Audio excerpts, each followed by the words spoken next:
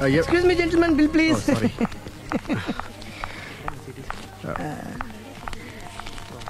Thank you, sir. Sir. This is not working, sir. Oh, sorry. You have change, sir? ఉంచేసుకోండి. No tips, please. No change? Okay, credit card ఉంచుకోండి. Oh, card. One second, sir. Credit card, visiting card, మాకు తెలియాలి కదా. Raju, come here. Scratch it, man. Make it faster. Okay, sir. He will come within 10 minutes, okay? ఇదిగో ఇది ఉంచుకో. No, please. తర్వాత తీసుకుంటానయ్యా. No, please. ఎవరి డబ్బులు మాకు అక్కర్లేదు. మా డబ్బులు మాకు ఇస్తే చాలు. వస్తూ ఉంటారు, వెళ్తూ ఉంటారు, ఎంతో మంది చూస్తుంటారు. I think you are very hurry. No problem. ఏయ్, తర్వాత తీసురా. No, please. Oh, good man. Small signature, please. Yeah, sure. Pen. You have pen, sir? Hey, pen తీసురా. Please, behave like a gentleman. Don't say like that. Raju, get it pen, ma. Okay, He will come within 10 minutes, okay? No problem. Please. Come. Very good, man. Oh, nice signature, sir. Thank you, sir. We love you. Visit again. Thank you very much. Thank you.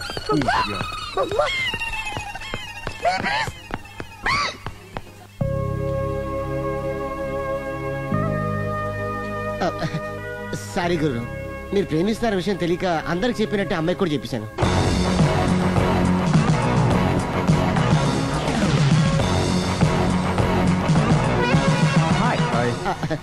కూర్చో. It's okay. ఏంటి late ఎంట్రీనా?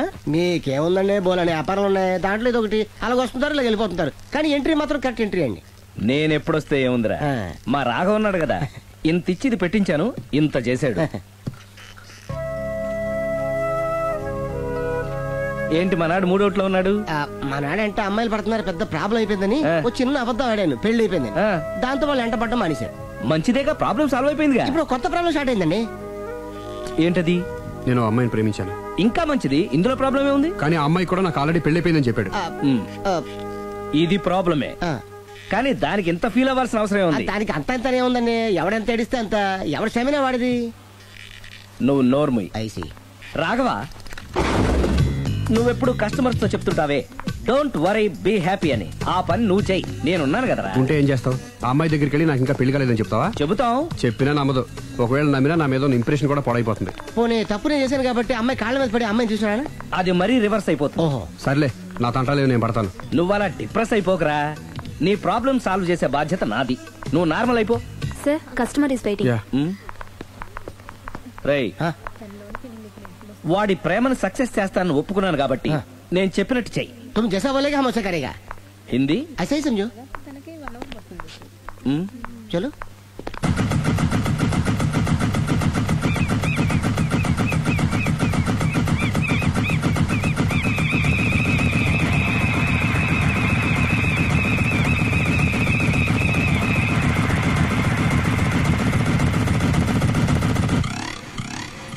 Ali, అరే మీరా, మీరు కూడా అయితే గుడికి వస్తారా? ప్రతి శుక్రవారం వస్తాను. నేనైతే రోజు వస్తుంటాను. నిన్నెప్పుడూ చూడలేదే. నేను గుడిలోకి రానండి, ఆ మెట్ల మీద కూర్చొని దండం పెట్టుకొని వెళ్ళిపోతుంటాను. ఎందుకు? నీకేమన్నా కష్టాలు పెడుతున్నాడా? నాకు కాదండి, మన రాఘవ ఉన్నాడు కదండి. అవును. అతనికండి. ఆయనకా? ఏమైంది? పెళ్ళింది కదండి, అదే అతని బెడ్ లో అందరినీ బి హ్యాపీ అనేవాడు, అతని లైఫ్ లో హ్యాపీ లేకుండా పోయింది. అంటే అసలు మ్యాటర్ మీరు అడిగారు కాబట్టి చెప్తున్నాను. మన రాఘవ వైఫ్ ఉంది కదండి, పెద్ద కాటు కక్కడియా అండి. కాటు కాకడియా అంటే?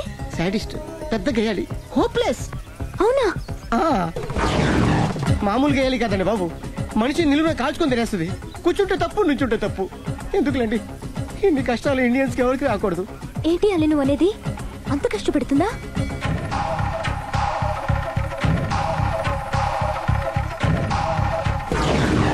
ఎంత కష్టపెట్టినా పర్వాలేదండి. గుడి చెప్పకూడదు అయినా చెప్తున్నాను, క్షమించు స్వామి. ఒక దారుణ విషయం చెప్పడరా, రోజు బారుకెళ్ళి వితౌట్ వాటర్ ఫుల్ బాటిల్ కొట్టేస్తుందండి. మందు కొడుతుందా? మందు కొడితే పర్వాలేదండి, మందు కొట్టి ఇంటికి వచ్చి గుండి కొడుతుందండి బాబు. నిజమా? ప్రామిస్, ఒట్టు. కొడుతుందా? మరి ఆయన ఎలా భరిస్తున్నారు? కట్టుకున్న పెళ్ళం కదండి, అప్పటికే ఆడికి చాలాసార్లు చెప్పి చూశానండి. ఒరే వదిలేరా, గీ హార్ట్ డైవర్స్ అని చెప్పానండి. కరెక్ట్. డైవర్స్ వచ్చేసి మళ్ళీ పెళ్లి చేసుకోవచ్చుగా. వాడి మాట వినానండి. ఒక్కసారి డైవర్స్ ఇచ్చిన మగాండి మళ్ళీ ఎవరు పెళ్లి చేసుకోరేమోనని మావాడు భయం అండి. అదేంటి? ఆయన మళ్ళీ పెళ్లి చేసుకోవాలే గాని ఏ అమ్మాయినా సిద్ధపడుతుంది. చూసారా మా వాళ్ళ గురించి మీరు ఎంత బాగా ఆలోచిస్తున్నారు. ఎవరిదాకా ఎందుకండి, మీరు మా వాళ్ళని పెళ్లి చేసుకోండి. జస్ట్ చెప్తారు అంతే. మళ్ళా అన్నమాట, మా రాఘవని మీరు ప్రేమిస్తున్నారు. నాకు తెలిసి మా వాడికి మీరంటే బాగా ఇష్టం. తెలియకుండా ప్రేమిస్తూ ఉండొచ్చేమో. ఇంకెందుకు ఆలస్యం, ప్రొసీడ్.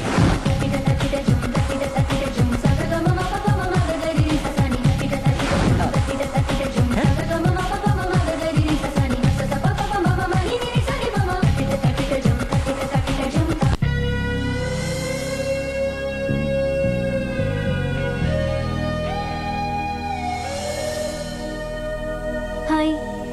హాయ్, రండి కూర్చోండి. గుండెల్లో అంత మంట పెట్టుకుని కూల్గా ఎలా ఉండగలుగుతున్నారు? నాకేంటండి, నాకేమైంది? ఇంకేం కావాలండి? ఏ మగాడైనా కష్టపడేది తన పెళ్ళం బిడ్డల కోసమే. అలాంటిది ఇంట్లోనే నరకం చూపించే పెళ్ళం ఉంటే ఎవరికైనా ఏం సుఖం ఉంటుంది? ఏం చెప్పావురా? మీ ఆవిడ గురించి అంతా చెప్పాడు. వదిలేయండి. ఎవరిని? మాయా, మీ ఆవిడ పటాస్కర్. మాయనా? మాయా మీ ఆవిడ కదా. మీలాంటి ఉత్తముడికి భార్యగా ఉండే అర్హత ఆ రాక్షసికి లేదు. మీరు వెంటనే డైవర్స్ ఇచ్చేయండి. చూసారా, మీ మంచి కోరేవాళ్ళు ఇలాగే చెప్తారు మరి. ఇంతగా ప్రేమించే మీ ప్రేమను రిసీవ్ చేసుకోలేకపోవడం ఆ గయ్యాలి బ్యాడ్ లక్. అవునండి, మీ గురించి రోజుకో విషయం తెలిసే కొద్దీ మీ మీద లవ్, ఎఫెక్షన్ పెరిగిపోతున్నాయి. ఐ లవ్ యూ అండి. I love you more.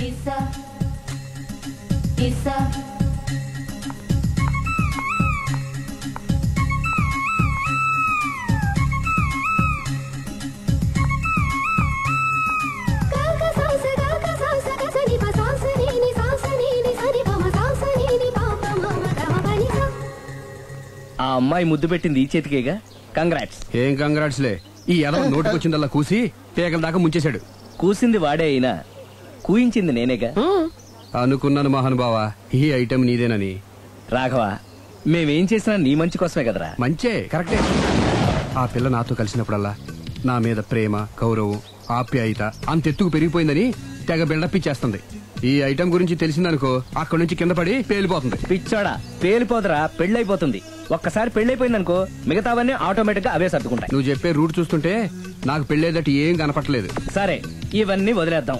ఆ అమ్మాయి నీతో ఏమంది? ఐ లవ్ యూ అందా? ఐ లవ్ యూ అంది. అంది కదా, అంటే నీ నోట్లో పందారు పోసినట్టే కదా. పిచ్చోడా, ఆడది ఒకసారి ప్రేమించింది అంటే నువ్వు చేసిన తప్పులన్నీ క్షమించినట్టే లెక్క.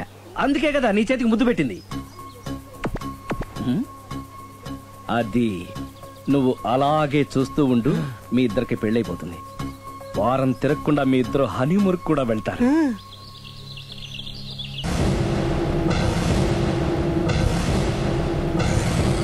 అరే బిడ్డ, ఈ డేంజర్ రాస్తూనే నాకు రాలా? నన్ను చూస్తే కాకి అరవదు, కుక్క మరగదు, చెట్టు ఊగదు, కరెంట్ ఎలగదు. అలాంటి నాతోనే లొల్లి చేస్తావురా? నా పేరు బ్లేడ్ బాబ్జీ. నా పేరు వింటే కాకి అరుస్తుంది, కుక్క మురుగుతుంది, చెట్టు ఊగుతుంది. కానీ మనిషే నీలాగా సైలెంట్ అయిపోతాడు.